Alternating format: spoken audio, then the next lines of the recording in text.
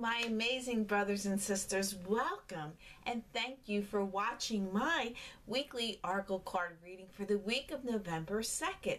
My name is Cindy St. Martine and I am a certified angel healer and holistic healer for the mind, body, spirit, and soul. And I'm so glad you're with me.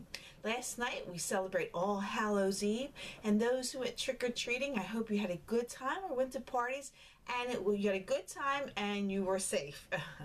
That's most important. And today we have All Saints Day, and tomorrow All Souls Day, and today in Mexico they celebrate the dead.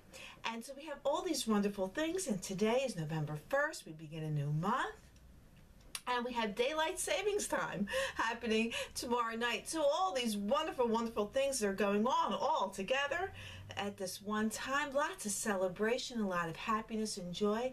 And as we move forward into the holiday seasons, you know, with our Thanksgiving and of course Christmas and a new year coming. So it's a time of happiness and joy. And don't let anything get you down, you know, because we're so blessed to have this all around us, and knowing that we live in, believe it or not, in a blessed way always. So I will select one card from 3 different decks, and then I'll select a prayer card from Archangel Michael. We're having a lot of rain this morning here where I live, not too far from Philadelphia, and it's really raining, and it's chilly and it's cold, and I have a party to go to this afternoon, so I'm hoping the rain will stop a little bit. I do have some errands, so we'll see how I deal with the rain. I've been trying the art of walking in between the raindrops, but I haven't gotten it yet to stay dry. So, okay, I'm going to start this reading with the Archangel Power cards, and we'll see what our first card for the week is. I was with my grandchildren last night and saw them all dressed up festively. Okay. 2 cards came up, and you know what? I'm gonna read both of them to you because they fell out. I don't know. Let's see. Yeah, I'm gonna read both of them because I think they're important cards. The first one is the Knight of Ariel, and it says, "There is so much to accomplish.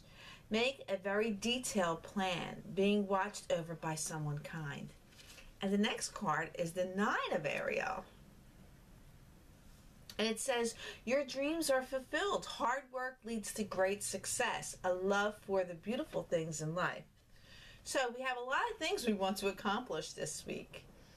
And so we might be a little scatterbrained and overload. So yes, you can sit down and make a detailed plan. What you expect, what you want, write it down and help yourself. And knowing that you are being watched over by someone kind. Now this could mean in the divine realm, angelic realm, or it could mean someone in the earthly realm that's watching you. But your dreams will be fulfilled. Your hard work, you know, you make a detailed plan, your hard work, you stay focused, will lead to great success. And when that all goes wonderfully, then of course you have a love for beautiful things in life. And of course beautiful things are very simplistic. Okay, they're very simplistic. These are things that touch your heart.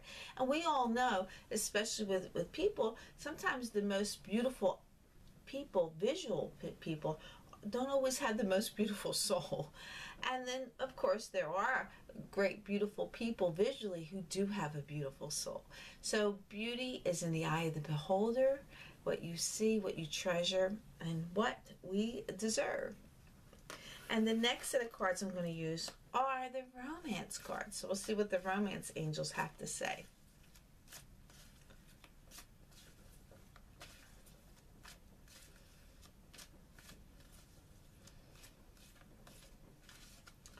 Okay, I'm going to cut the deck.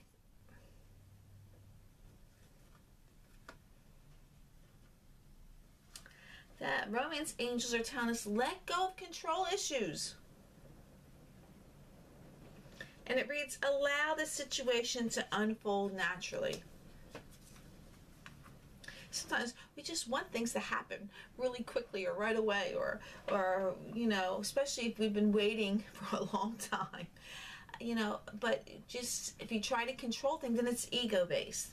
And anything that's ego-based creates a karma that we really don't want.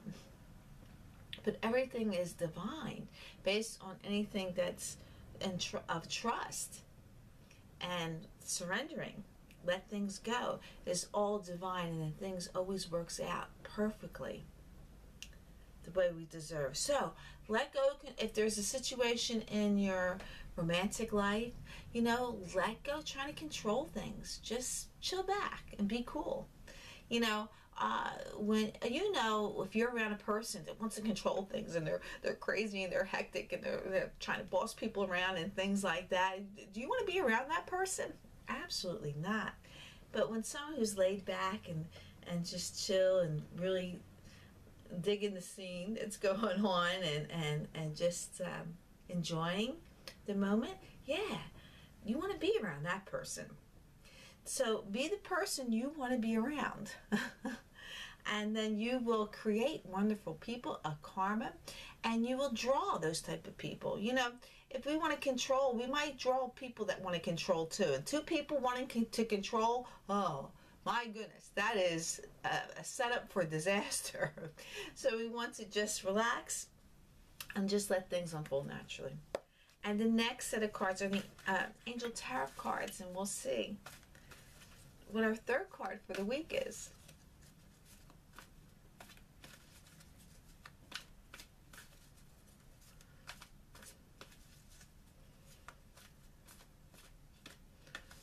Okay, I'm going to cut the deck.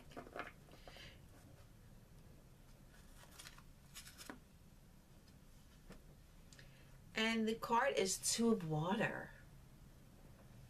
And it says, a relationship that continues to grow closer, forgiveness, a positive resolution to a conflict. Okay, this goes good with the romantic card, Allow the situation unfold naturally, and you will see that your relationship gets closer. Again, being the person you want to be with. And then there's a positive resolution, Sometimes we're so headstrong and want to control it.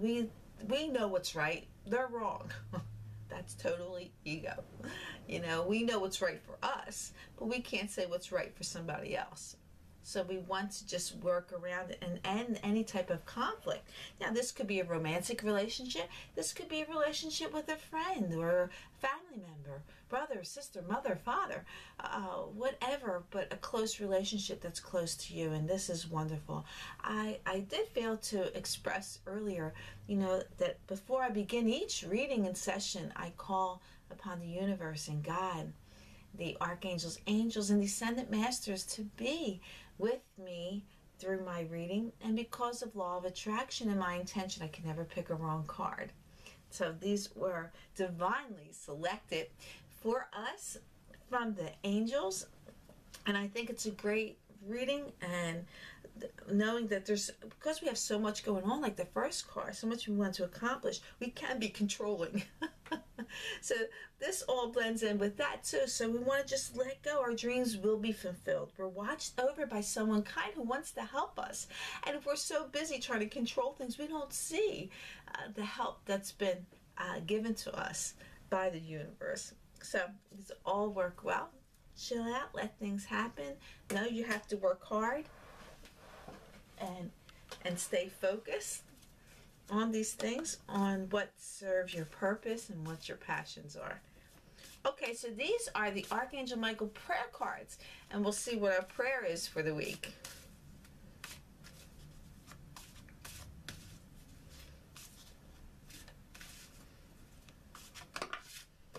Okay. This card flipped out, so I'm going to use this one. It says, it's time to leave this unhealthy situation. And the prayer reads, Archangel Michael, what parts of my life do I need to focus on more closely right now? Thank you for helping me hear your answers and for giving me the courage to make healthy changes in my life. this is really, really good, especially with the control issues and getting so many things done, and even in relationship things. You know, what parts in our lives that we really, really need to focus on, and what's important to us. And controlling people is not an important thing, okay? And there's a lot to be accomplished. So sometimes we need that courage to make the healthy changes. Changes. Being healthy, it means being at peace mindfully, spiritually, physically, and soulfully. And once we're at peace with that, then we're very, very, very healthy. So we need to really care, love ourselves, and really care what we feed our mind, what we feed our body, our spirit, and our soul, what words come out of our mouth. Okay, so this is loving ourselves, and this is how we become really, really healthy. This is part of being holistic. Okay, holistic is natural healing. And it begins with ourselves and our spirit. And that's how we become powerful. That's how our spirit and our vibrations and our intuition lifts up really high. And we can hear things and know things and be powerful in that way. In manifesting exactly what we want to create a wonderful karma and law of attraction by doing these wonderful things. So I thank you all for being with me. You blessed me more than you could ever think possible, for watching and sharing my videos with others, sharing the message and encouragement. I invite you to visit my website at cindyshealing.com, and there you can see all that I do. You can send me a message, and you can join my contact list. You can also connect with me on social media sites, which I would appreciate you doing that. I also, if you want to have a session with me and be enlightened and learn how to deal with things and how to let things go and how to get rid of that ego and manifest all that you want, it's very simple. On my homepage, you can select what you can afford to pay for an hour session with me, and it could be held through Skype, in person, or over the phone. It's whatever is easy and convenient for you. So, and I also invite you every Wednesday night. Join me for my live webcast.